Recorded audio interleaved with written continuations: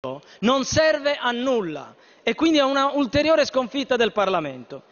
Ma tengo a precisare due cose che abbiamo Deve voluto concludere, fortemente. deputato, deve concludere. Sì, 30 secondi, Presidente. Di meno, concluda, è già Abbiamo fuori. voluto esprimere con chiarezza quello che è la parte di derivati incluso nel computo degli interessi del nostro Paese per raggiungere una maggiore chiarezza verso i cittadini e la presentazione contestuale del documento programmatico di bilancio alle Camere contestualmente a quello che viene presentato alla Commissione europea, perché riteniamo questo Parlamento sovrano e non deve essere secondo a nessuno. Grazie. La ringrazio, deputato.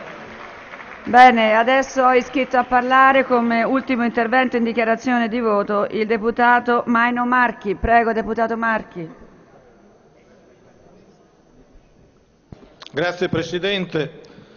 Con questa legge e con quella ora all'esame del Senato, poi arriverà qui la Camera sul pareggio di bilancio di Regioni e Comuni, con conseguente modifica della legge 243, completiamo un percorso avviato nel 2012 con le modifiche all'articolo 81 della Costituzione, poi proseguito con la legge rinforzata 243 di attuazione dell'articolo 81 e si conclude con le modifiche conseguenti alla legge di contabilità, prima 2 decreti legislativi e ora con questa legge sul contenuto della legge di bilancio. È importante innanzitutto che vi sia stata un'ampia condivisione dei gruppi parlamentari, trattandosi di questione relativa alle regole. Condivisione e coinvolgimento in tutte le fasi, dall'indagine conoscitiva fino alla discussione in aula. È la dimostrazione che sulle regole questa maggioranza è disponibile al più ampio confronto e a convergenze significative. Quando non si ha questo esito, molte volte non dipende da noi. Poi ognuno può collaborare come crede e magari anche votare contro. Resta il fatto che il dialogo vero c'è stato e noi l'abbiamo ricercato. Il Movimento 5 Stelle ha espresso una contrarietà per i richiami all'articolo 81 della Costituzione e alla legge 243. Questa legge è in loro attuazione, non può che richiamarle e richiamare il quadro europeo. Si tende a dare una connotazione negativa al cosiddetto pareggio di bilancio di cui all'articolo 81 della Costituzione. Si dice che imbriglia la politica, che non ha più spazio per fare scelte per lo sviluppo, la crescita, il lavoro, l'equità. L'articolo 81 non prevede un pareggio in senso stretto, ma l'equilibrio tra entrate e spese tenendo conto delle fasi avverse e delle fasi favorevoli del ciclo economico. Su questo punto vorrei fare alcune considerazioni. In primo luogo, per un Paese con un alto rapporto tra debito e PIL come il nostro è d'obbligo di fatto avere serietà dei conti, un'azione per l'equilibrio di bilancio, altrimenti si rischia il default, al di là delle regole europee e delle norme costituzionali. Secondo, quella norma costituzionale non impedisce né la flessibilità né l'azione politica. Con il governo Renzi abbiamo spostato con 3 provvedimenti distinti il pareggio strutturale di bilancio di 3 anni, dal 2016 al 2019, seguendo le norme dell'articolo 81 e senza che l'Unione Europea ce l'abbia impedito. Terzo, il problema vero è cambiare le politiche europee. Meno austerità, più sviluppo, più occupazione, più integrazione europea. Ebbene, chi oggi in Europa, più del governo italiano, parlando di governi, sta ponendo questo tema? Flessibilità, migranti, politiche di cooperazione per lo sviluppo, modalità di calcolo dell'output gap. Se cambia, come lo fa l'Ocse, come l'Italia ha chiesto insieme ad altri Paesi, l'Italia è già oggi in pareggio strutturale di bilancio, quindi l'obiettivo di medio termine non è vero che sia irraggiungibile. Altre strade, come quelle che ho sentito qui oggi delineare dal Movimento 5 Stelle, producono sostanzialmente che cosa? Un debito senza limiti, ci portano fuori dall'euro e ci portano al fallimento di questo Paese. È bene che i cittadini lo sappiano che quello è lo sbocco in cui ci portano. Tutti questi temi, insieme alla ripresa del sogno europeo, sono temi posti dal governo italiano e su cui abbiamo già ottenuto e conseguito risultati. Vengo alla legge al nostro esame, che ha un primo rilevante elemento da sottolineare: il passaggio da 2 leggi, quella di stabilità e quella di bilancio, ad una sola, la legge di stabilità, che le incorpora entrambe. non è solo una questione formale, ha conseguenze sui documenti da presentare ed esaminare, sulla tempistica, ma soprattutto sull'obiettivo di fondo.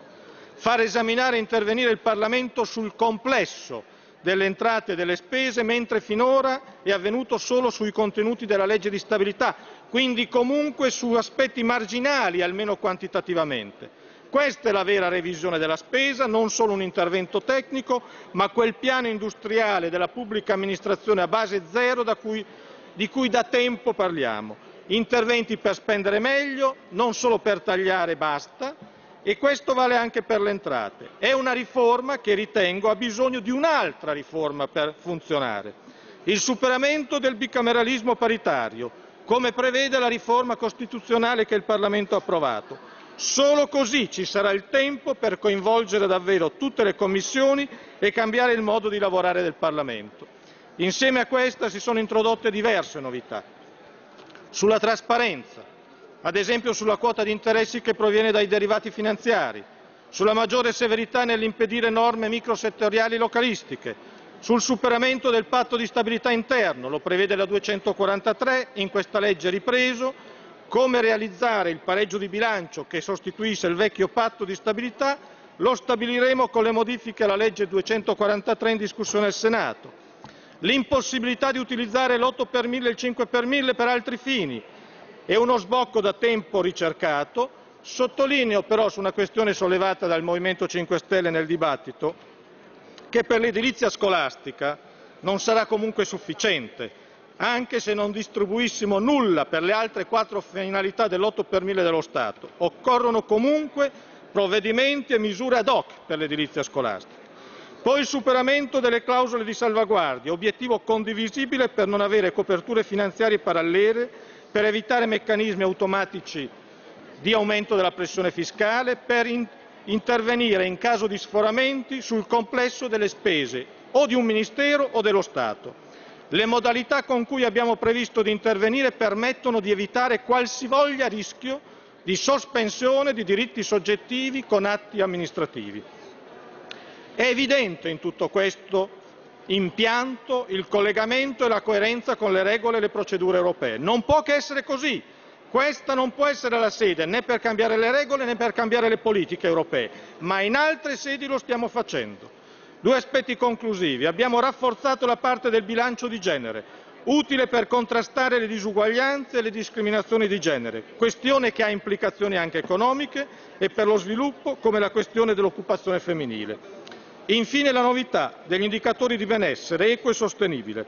Forse non è un caso che proprio oggi, tra le prove della maturità, ci sia anche un tema su il PIL e la misura di tutto?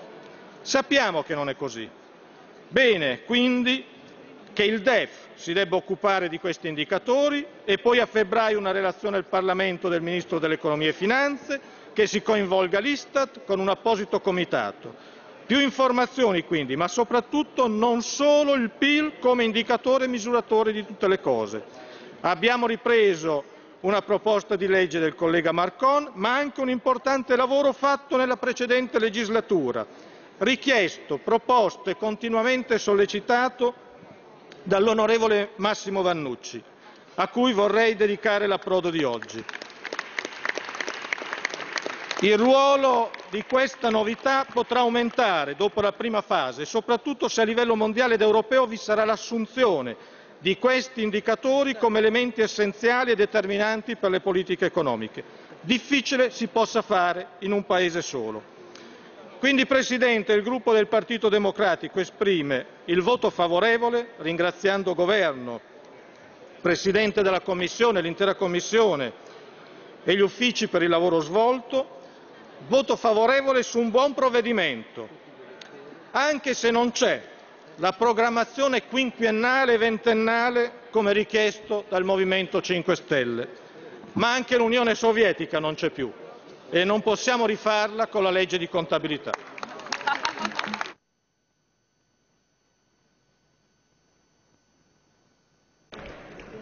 Allora, la ringrazio.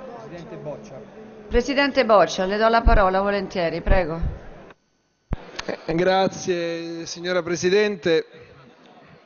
semplicemente per ringraziare davvero per il lavoro lungo e complesso tutti i gruppi parlamentari, di maggioranza e di opposizione, e per dare atto al Vice Ministro Morando di aver avuto la pazienza e la disponibilità per un confronto che non è mai stato semplice. Ci sono stati momenti in cui le posizioni si sono divaricate tanto, non solo tra i gruppi parlamentari ma anche tra gli stessi gruppi e il governo, e momenti in cui queste distanze si sono riavvicinate, e per questo penso sia doveroso un ringraziamento a tutti coloro che in questo anno, sin dall'indagine conoscitiva sino ad oggi, hanno messo in questa riforma che ci auguriamo possa consentire al Parlamento di lavorare meglio e più